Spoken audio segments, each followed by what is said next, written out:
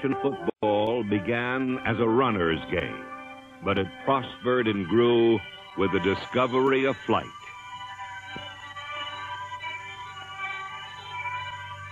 Only one man commands the flight of a football. He is the quarterback. This is a story about the greatest quarterbacks who have ever played in the National Football League.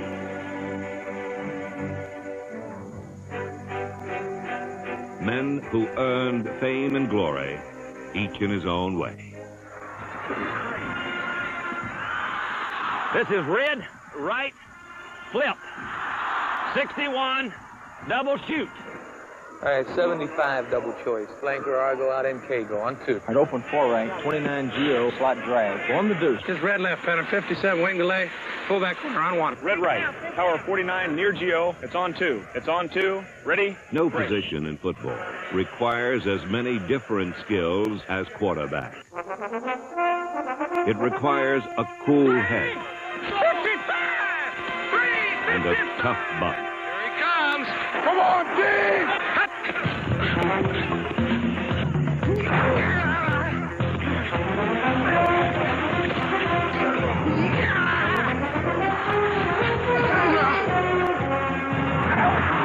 Well, I know it. You know, I got a throw back there after a while.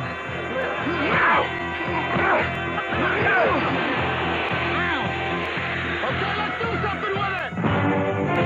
In the history of the National Football League, many have played the position, but only a few can be called the best ever.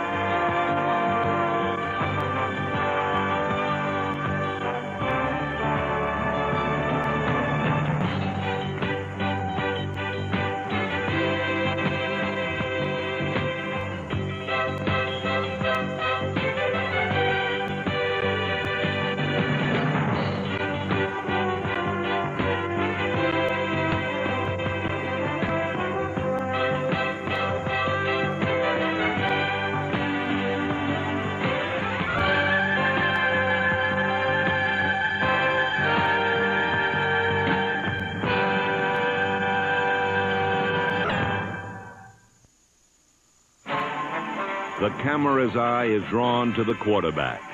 He is football's equivalent of the Hollywood matinee idol, and his image combines arm with charm.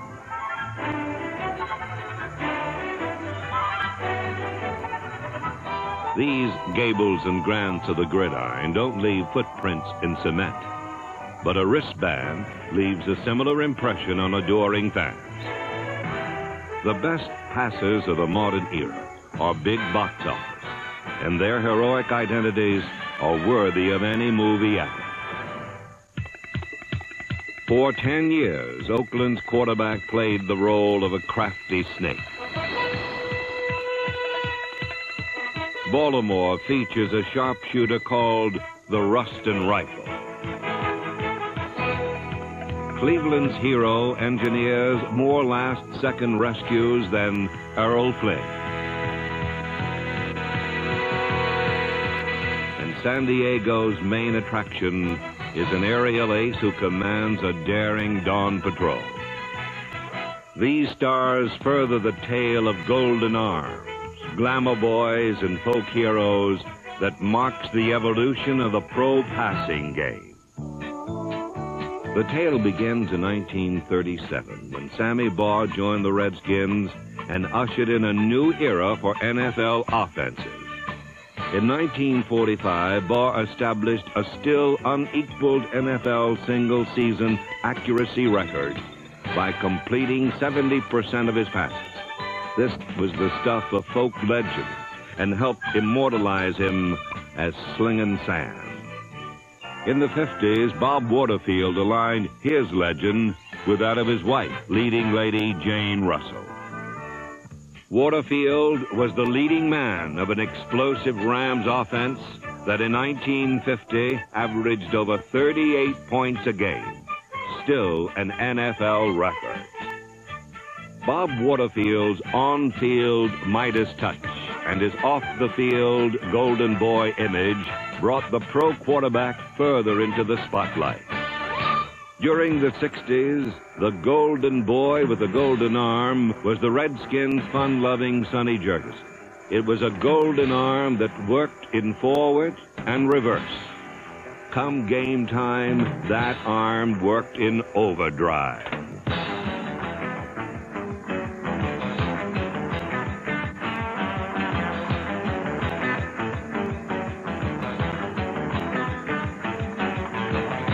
Jurgensen's passes struck like lightning, and he became the NFL's second-ranked quarterback of all time. Yet Washington, D.C. was too small for Sonny Jurgensen's big talent and his appetite for post-game good times. He was perhaps better suited to the hustle and bustle of New York City. But in 1965, the town belonged to Joe Namath, whose eyes melted many a Manhattan lady. He earned the tag Broadway Joe and became pro football's ultimate glamour boy. His outrageous bad boy image fascinated millions who followed his after-dark exploits. Sometimes they talk about drinking and conniving around with ladies and stuff. You know, it seems almost un-American to me for a bachelor not to, go around having a drink with a lady now and then. And why all of a sudden that's become an evil in me, I don't know. But some people don't like it. Well, you can't please everybody. I'm just trying to get along, just trying to get by. Look at that shot. In 1967, the Jets' Namath became the first quarterback in pro football history to pass for over 4,000 yards in one season. It was 12 years before this feat was duplicated. He was a fiery competitor who met all challenges head-on. Namath was a young man on the move, propelled by the speed with which he unloaded a football, the special zip in his arm, and an unwavering belief in his abilities.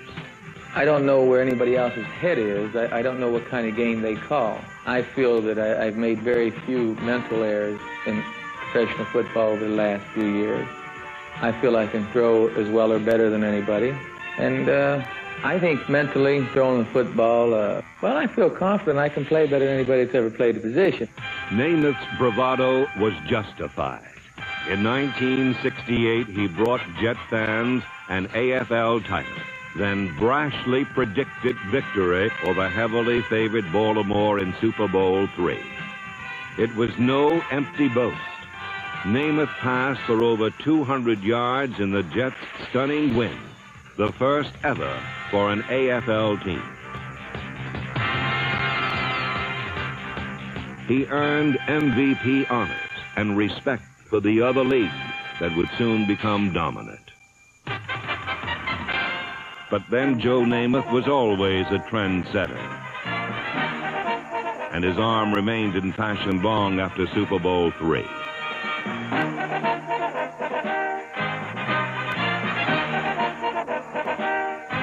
In 1972, he led the NFL in passing yardage.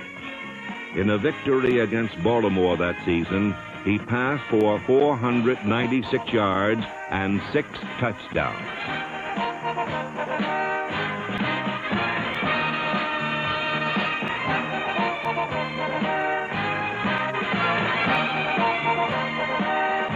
His marvelous arm could still electrify a crowd and send a charge through his teammates.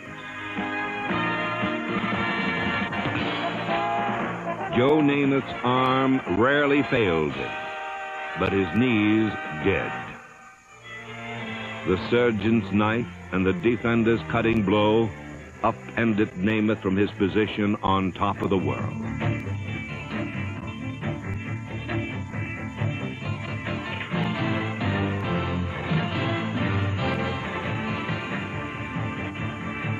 With the life drained from his knees Namath lost control of his drop-back skills.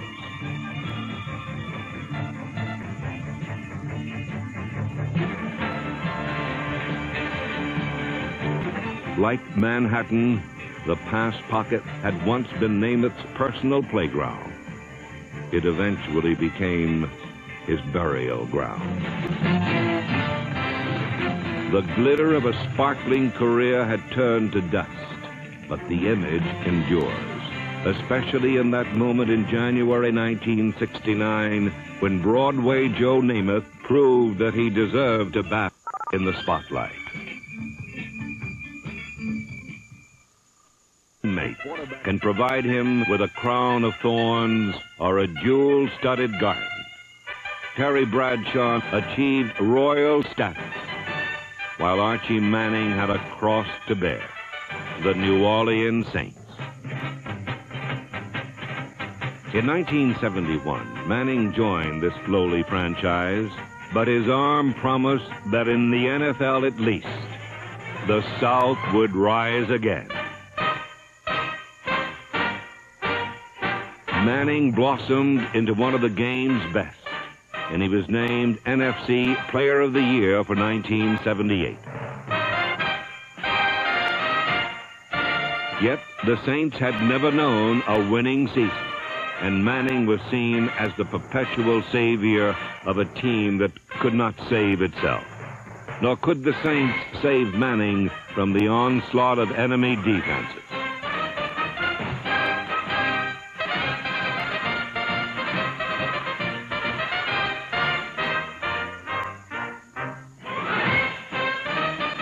Here was one Johnny Reb who heard the bugle sound retreat all too often. This scrambling fox wore out many a hound. But Archie Manning's misfortune is that his own team has yet to keep pace with his considerable talent.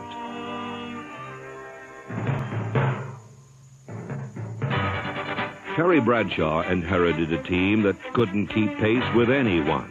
Golly, could nothing be greater happen to Terry Bradshaw than to go up to Pittsburgh and make Pittsburgh a winner. Team from 1-13, change it around, make it 13-1, 14. You know, make them a winner.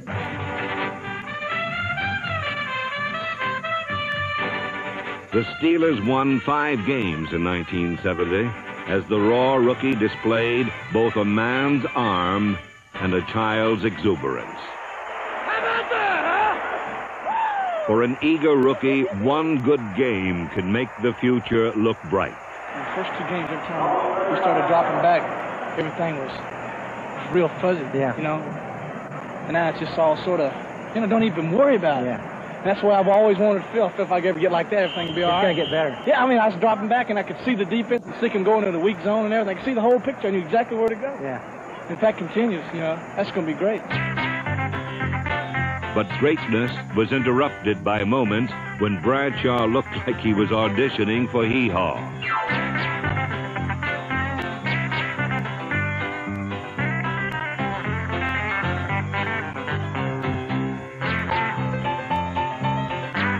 In the early years, miscues earned him ridicule from those who saw him as a yahoo, a yokel, a little Abner in cleats. And Bradshaw was seized by a self-doubt that threatened to send his career crashing to the ground.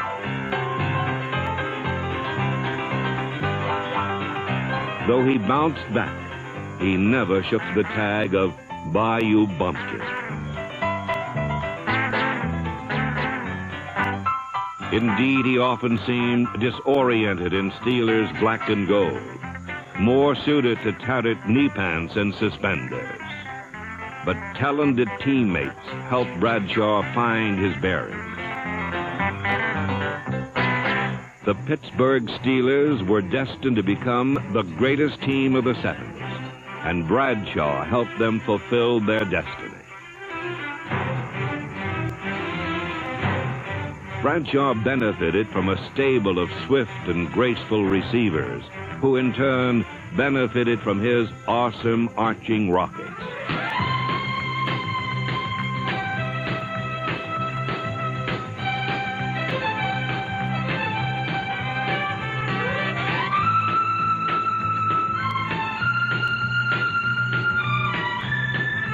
In 1974, Bradshaw emerged as a confident, consistent, and yes, intelligent leader and passer.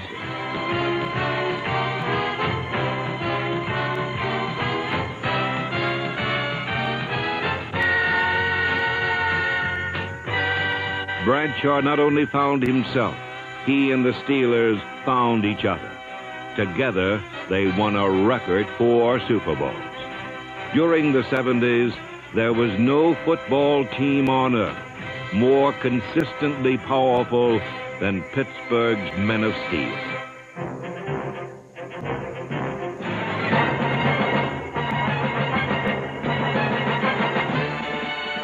In that grandest of football spectacles, the Super Bowl, Terry Bradshaw rose to the magnitude of the event 4 times.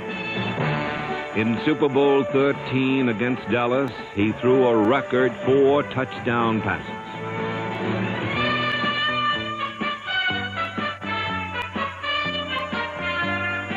Super Bowl 14 brought Bradshaw MVP honors for the 2nd straight year. With this triumph, Bradshaw had won twice as many Super Bowls as any quarterback in NFL annals. It had taken a while for Terry Bradshaw to attain maturity, but once he and the Pittsburgh Steelers matured together, they carved themselves a special place in pro football history.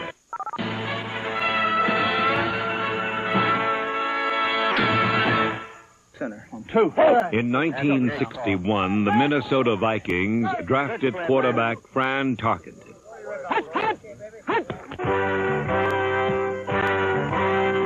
Maybe his offensive line was bad, or maybe they just wanted to move aside and watch him like everyone else. Whatever the reason, it forced Tarkenton to invent maneuvers that no one had ever seen before. Fran's antics were disdainfully termed scrambling, an unpredictable improvisation that added color to the game. Tarkenton's offense could salvage success on plays that clearly should have been failures.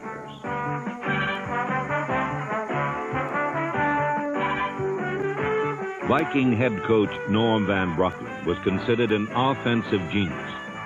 Yet even he could not have designed on paper what Tarkenton and his teammates designed on the run.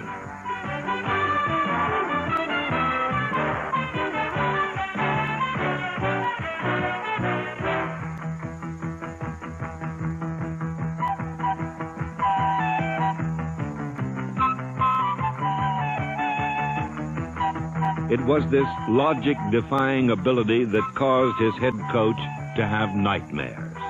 To our surprise, Francis had a very average arm, but he had ability to run. And since he has this ability, every time he gets in trouble a little bit, he takes off running from one side to the other. Well, there's a standard joke on our team by our linemen that if they miss their man, just to wait there because Francis will be coming back and he'll bring his man back to him.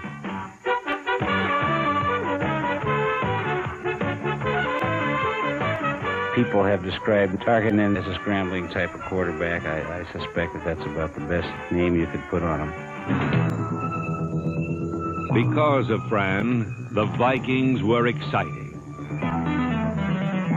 even when they lost. Minnesota was often undone by the unpredictable play that made them unique. It has been suggested that a quarterback gets too much credit when his team wins and too much blame when they lose. After 7 years of such suggestions, Fran Tarkenton was traded to the New York Giants, where he was forced to test a personal belief. And I think a quarterback has got to have an arrogant quality about him because he's going to get shot at by so many people. And if he's paranoid, then he'll never make it. Because during his career, he's going to have times when his teammates are going to doubt him, his coaches doubt him, fans doubt him, the press doubts him. And he's got to just wipe all that away, and he's got to be arrogant enough to say, you know, I'm good. And I know what I'm doing, and I'm going to press on. Tarkenton could not make the Giants a champion, but he did make them entertaining.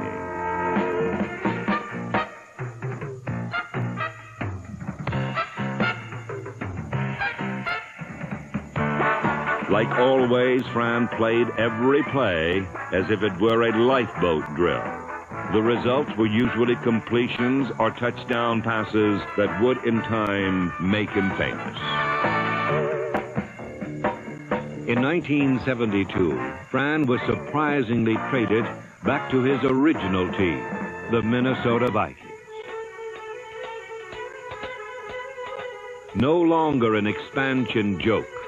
This was a veteran-laden champion, and they immediately extended a free rein to the most imaginative quarterback who has ever played pro football.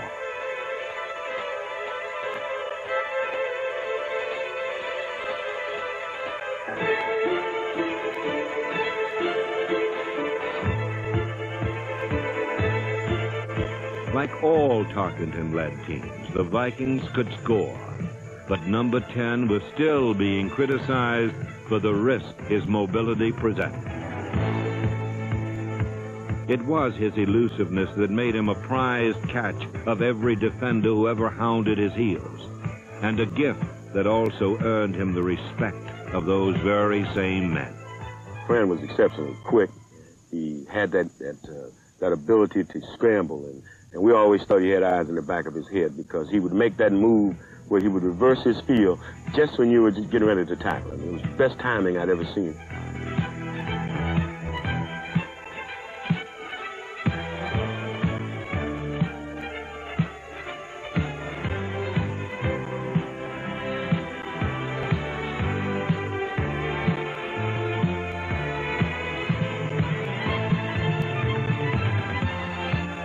People didn't want to believe that I could succeed being the type of quarterback or different quarterback that I was. Set! 4-23! And it took them a longer time to accept me as something more than a freak quarterback.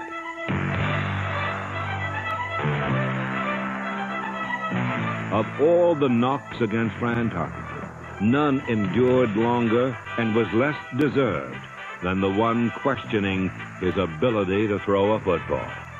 The name of the game is passing, and I think the whole thing of the arm is really overrated. I mean, I can throw the ball far enough, I can throw it hard enough, I can throw it with touch. In the history of the NFL, no quarterback ever completed more passes for more yards and more touchdowns than Francis Asbury Tarkenton. Flash wide to the left, Gilliam in the slot to the left. First and goal from the 7. Fran rolls to the right, dumps it out, caught by Foreman, touchdown! Fran Tarkenton's record-breaking 291st career touchdown pass. During his 18-year career, no quarterback ever played in more games. He started in his first and in his last one, finishing with 342 touchdown passes and over 47,000 yards passing. He accomplished everything a quarterback could do except win a Super Bowl.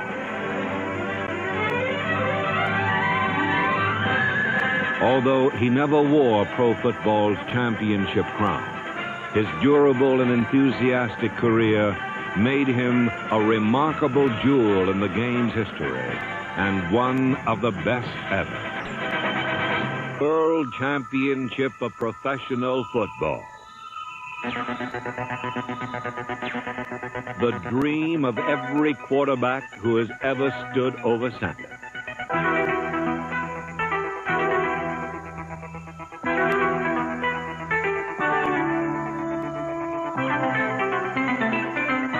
During the 1960s, Bart Starr of the Green Bay Packers developed into a great quarterback who led a great team to 5 NFL titles.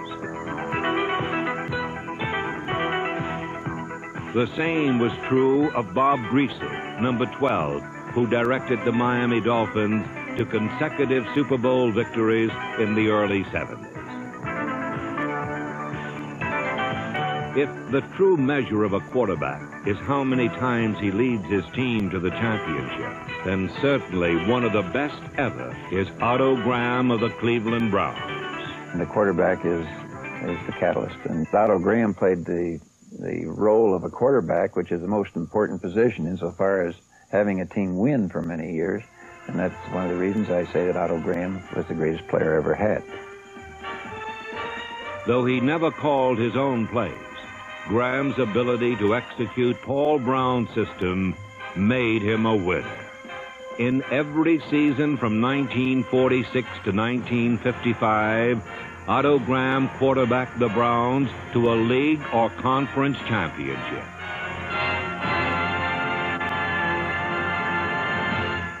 For Yale Burton Abraham Tittle, it was his will to win that made him special. Y.A. was a tough, persistent operator for the San Francisco 49ers in the early 1950s. As a passer, Tittle was nearly an artist, yet ironically, number 14 is remembered best for a gimmick pass called the alley-oop. I never thought as a quarterback I'd ever resort to throwing an end-over-end lob-lolly pass straight up in the air and hope that somebody would come down and grab it for a touchdown, but that's what the alley-oop pass was. We had a receiver on our team named R.C. Owens that was a basketball player by trade. R.C. used to say, throw it as high as you can, straight up in the air, and please put a wobble on it because he could judge it better. In 1957, Tittle used the alley-oop to become the NFL's most valuable player. 10 seconds left. The Lions lead it, 31-28. All right, again, Owens flanked to the right. This has got to be the alley-oop. There is no time for anything else. Tittle throws. Owens is double teamed. He's going downfield near the goal line. He goes up. He's got it! A great catch! In 1961, and at the age of 34, Tittle was traded to the New York Giants, where his career took a dramatic turn upward.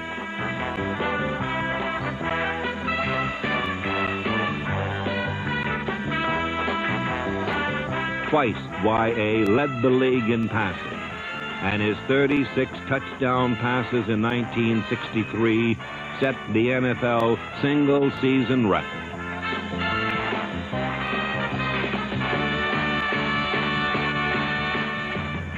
Records and awards he had in abundance. But what Tittle wanted most was an NFL championship. For 15 years, he committed his body and soul to this desperate chase, an Ahab mightily pursuing his great white whale. In 1963, Tittle stepped out of a hospital bed to play the Chicago Bears in the NFL championship.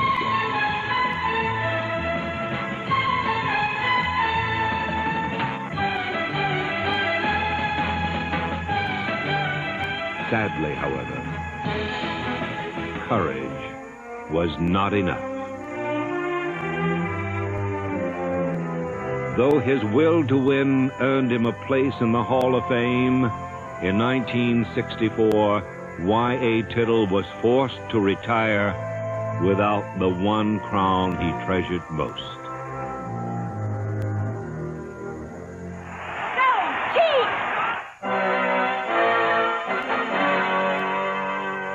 Lenny Dawson of the Kansas City Chiefs was a quiet, unassuming quarterback. But like all great quarterbacks, there burned an intense desire to win. This lifted Dawson from a journeyman NFL quarterback to one of the cornerstone stars of the American Football League.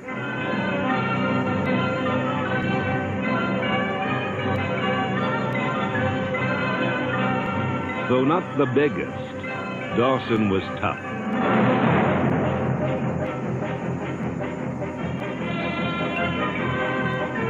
His confident sense of command earned him the nickname Lenny the Cool, while his ability to pinpoint beautiful spirals made him the NFL's third leading passer of all time.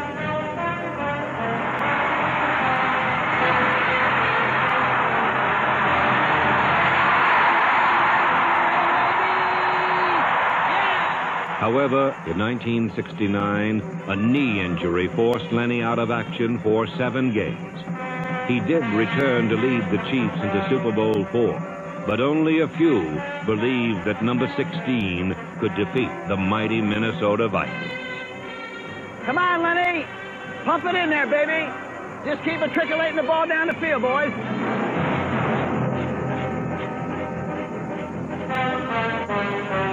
Dawson did not decimate the Vikings. He just beat them with workmanlike precision. Keep negotiating that ball right down the field, boys.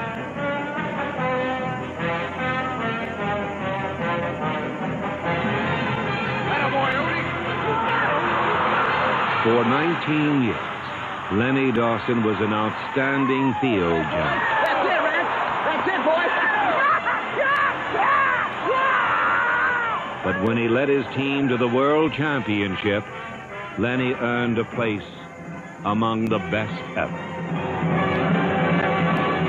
A quarterback sets the tempo for his teammates. Like an orchestra conductor, his guidance must strike rhythms both subtle and stormy. Few mastered this as deftly as Bobby Lane. Though his arm was suspect, he inspired less by passing than by passion. A passion for winning. I'm one person who hates to lose. I don't care if we're playing marbles or gin rummy or what we're doing. I like to be a winner. I did have a bad arm, there's no question about it, but it doesn't really count how pretty the pass is. But one time I was at the Pro Bowl game, and I was there with 4 quarterbacks, Van Brocklin, Tittle, Eddie LeBaron, and myself. I could throw it just as far as any of the rest of them, and when I wanted to, it could be just as pretty. But you throw a touchdown pass, I don't care if it wobbles or goes end over end, it counts 6. Lane directed the Detroit Lions to NFL championships in 1952 and 1953. You feel great walking down the street when you're a champion. You don't have to stand in line for picture shows. You get a free pass and you get in first. It's a great feeling. By instilling that feeling in others, Lane attained greatness. Norm Van Brocklin's strong desire to win was matched by an arm that made him the NFL's leading passer 3 times.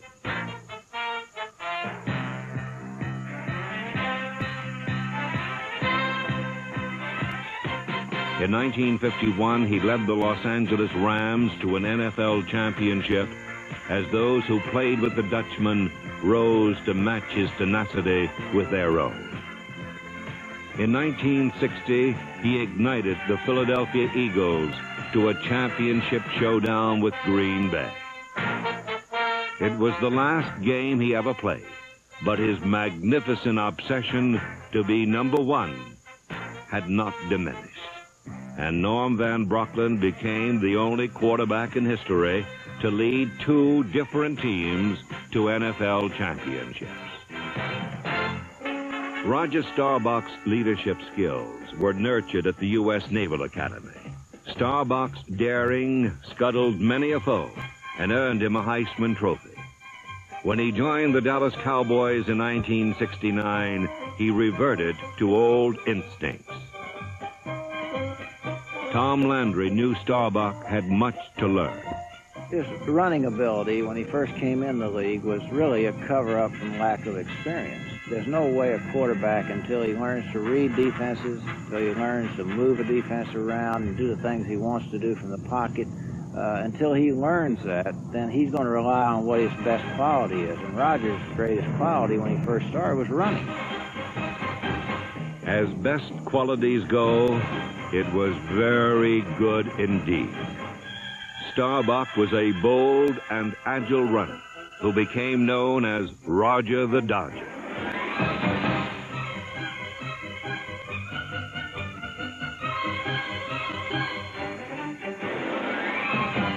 Staubach's running ability was but one manifestation of the competitive fire that burned beneath his cool surface.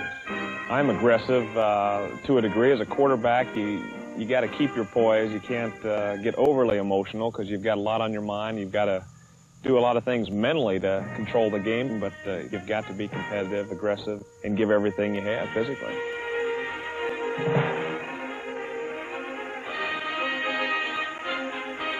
Roger the Dodger gave way to a strong-armed passer who would become the top-ranked quarterback in NFL history.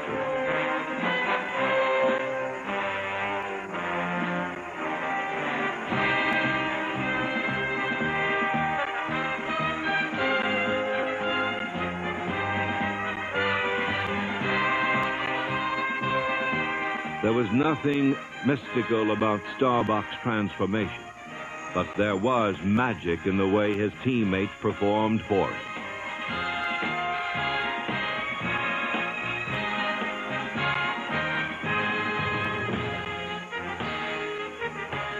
Staubach became a worthy inheritor to the legacy established by Lane and Van Brocklin.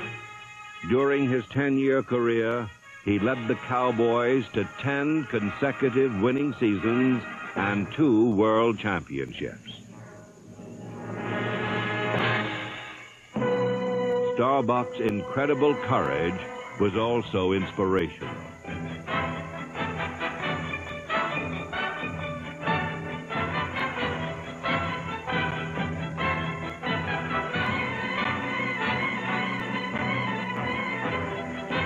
Few have endured such brutal punishment in the athletic arena. Cowboy fans pronounced many a last rite for their fallen hero, but resiliency made him a winner. You know, a guy that they call a winner isn't someone that's going to win all the time. But man, when he's down, he's going to bounce back up with everything he has when he gets the chance. And boy, you bounce back when things aren't going your way. The irrepressible Staubach generated 23 come-from-behind victories, 14 of them in the final 2 minutes or in overtime. In a 1975 playoff game at Minnesota, the Cowboys were reduced to a wing and a prayer. Well, the Cowboys need a miracle, as we said. 2nd and 10, Cowboys from the 50. Again, Staubach has him in the shotgun formation. Roger takes the snap, humps it once. He's going long, down the near sideline for Drew Pearson. Pearson takes the catch at the 5, touchdown! Would you believe it? They had great faith in him. They never thought they were out of it as long as Roger was throwing the ball. From that standpoint, he was special.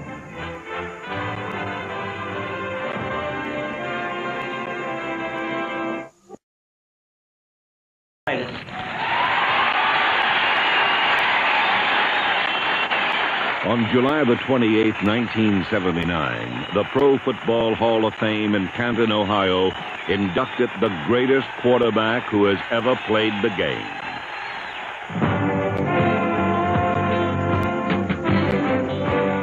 From his bristle brush haircut to his high-top shoes, no one ever looked quite like Johnny Unitas. But then, nobody else ever played like Unitas either.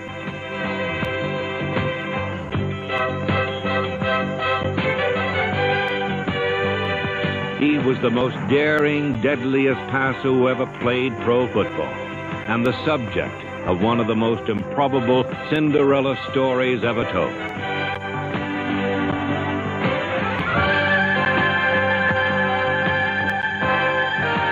Drafted 9th by the Pittsburgh Steelers in 1955, Unitas was overlooked and spent most of summer camp playing catch with owner Art Rooney's kids before being cut from the squad. He spent a season playing semi-pro ball before signing with the Baltimore Colts in 1956 for $7,000. By mid-season, number 19 was a starter.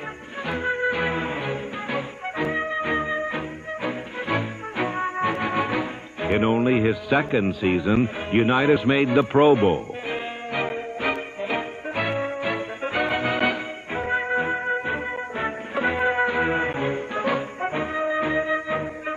In 1958, Unitas led the Colts to the Western Conference title.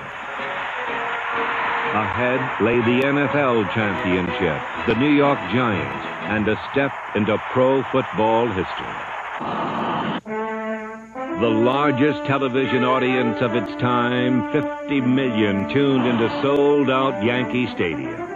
There, a 25-year-old quarterback demonstrated the poise, skill, and imagination that would make him the best ever.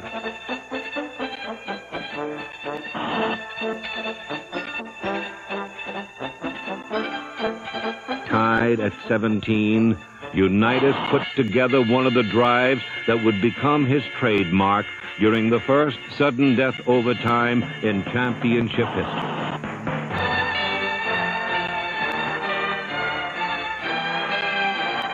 Up over the ball, come the ball to Mark Colts. Unitas calling out the signals.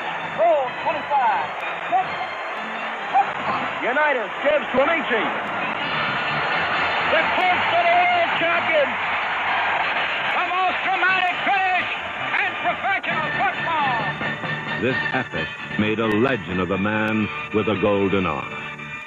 For 18 years, his convincing pump fakes froze secondaries, allowing him to place the ball on his receiver's fingertips.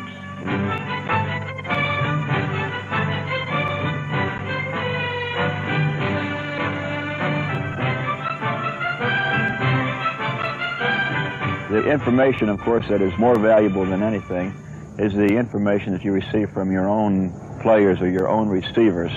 Unitas used this information and his talented receivers to pass for over 42,000 yards and 290 touchdowns, standards by which all other quarterbacks would be measured.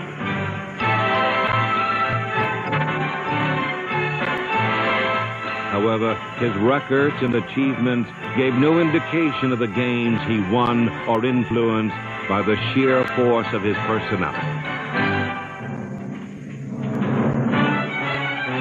Each game in which he appeared, something dramatic and exciting happened, despite the fact that he was the bullseye for every defensive unit he faced.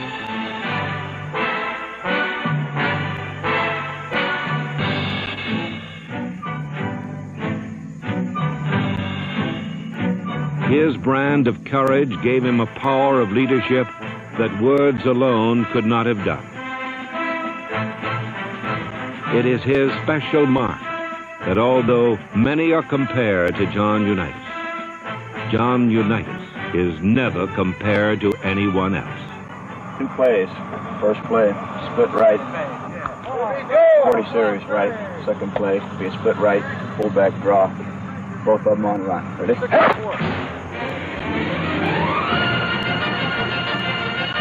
For 5 years, in 47 straight games, Unitas threw at least one touchdown pass. Pro football's equivalent of Joe DiMaggio's 56-game hitting streak.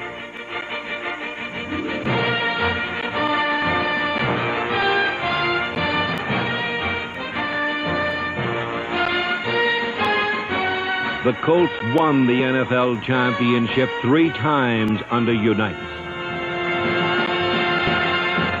And 3 times he was named the league's most valuable player.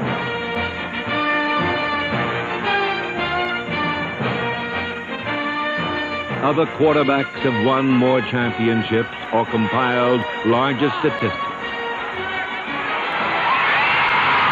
But none ever fit all the requirements of pro football's most demanding position as well as Johnny Unitas, the best ever.